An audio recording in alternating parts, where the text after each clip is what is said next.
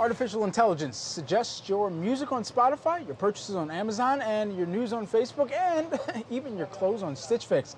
But AI has not been used widely in college courses until now.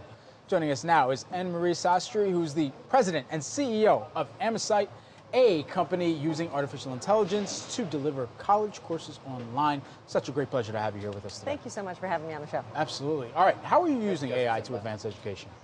What we do is we deliver courses online. They need to go online. Right now, Yep. college is too expensive and too inaccessible. And we add elements of artificial intelligence to make the experience better. You notice when you're on Amazon, I'm sure you're both Prime members, and the suggestions at the bottom are pretty good. That's machine learning. And all businesses ultimately will be AI businesses. But this technology hasn't touched higher education yet. So right now, higher education is confronted with its knowledge workers, its professors, really spending a lot of effort to try to reach students, when in fact some of this could be helped out by algorithms.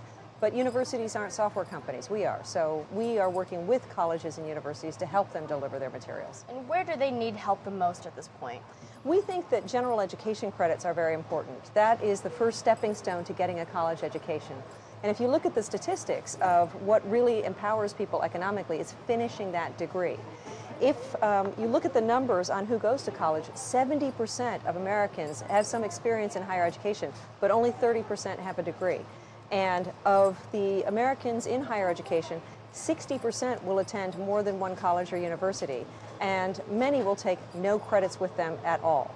So transfer credits are an issue, accessibility is an issue, and the first step is getting those general education credits delivered to people.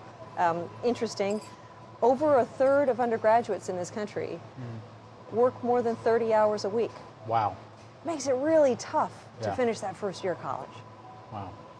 Is it in the university's best interest, thinking through using artificial intelligence, using online tools to generate more of these classroom type settings and opportunities in terms of, and opposed to collecting full tuition?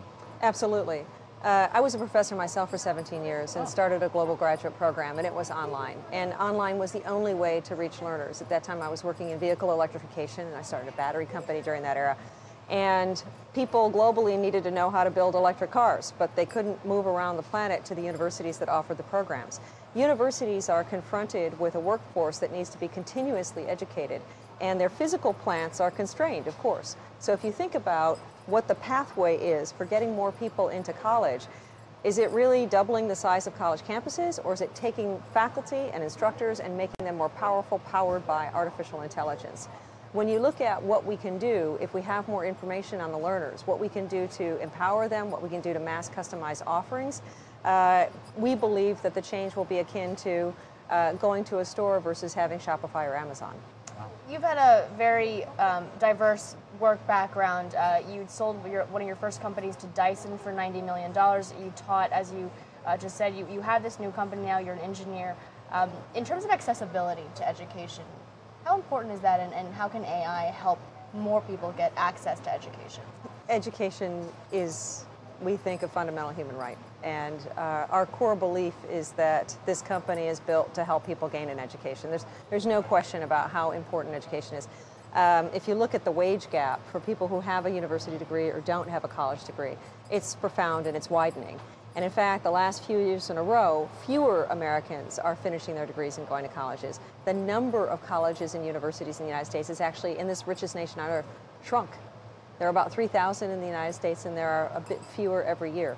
So figuring out how to help colleges and universities get to learners and get to them on their own schedules and give them the tools they need to be successful is the mission of the company. Knowing that so many corporations are also starting to pay for either helping to pay back some of these student loans or pay for somebody obtaining a new degree, as in Walmart's case, where they're trying to help them get a degree in supply chain management. Where do you view an opportunity to perhaps partner with them in the future? Lots. I mean, and also to tie back to Hope's question, is this good for universities, and your question, Brad, as well? Yes, it's a win-win.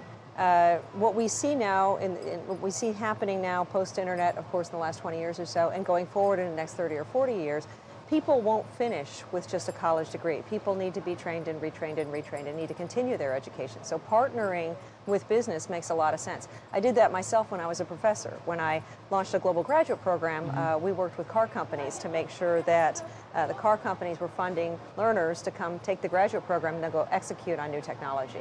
So we think a lot of those models will be very important and very beneficial to companies and universities. What are some of the inefficiencies right now in higher education in terms of their expenses and costs?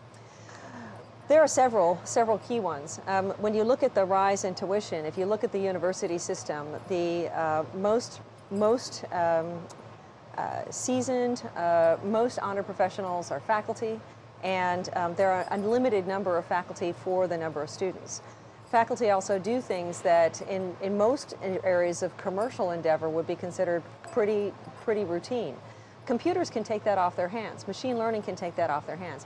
An algorithm can figure out when a learner is cracking a book and when they're doing better and send a reminder saying, you know, you're doing better when you study in the morning. You might want to take a look at this. And there's a concept of personalized learning right now in some of the younger years of childhood. A lot of these alt schools that are being opened in San Francisco. Are you envisioning that for universities, kind of like a personalized learning platform at a level maybe of you know, a Phoenix or something like that? We think that the nonprofit sector is the sector where we can make the most impact and help the most. The nonprofit sector is the sector that awards the greatest number of degrees and actually has a large presence online. Higher education is great because people are adults and can make decisions about what courses to take, but they need some help with artificial intelligence to get through the system. So we see the nonprofit higher education sector as a huge sector. Higher education alone is a $1.9 trillion industry, and we see ourselves making a mark there. In elementary school, we think a lot of those models will be very important, very helpful. A lot of those models will be governed by municipal governments and partnerships there. This is a hard question to get an answer to in 30 seconds or less, but that's all we have. Elizabeth Warren was walking around here in the floor of the New York Stock Exchange earlier. She's been pounding the pavement in terms of how crippling student loan debt just is.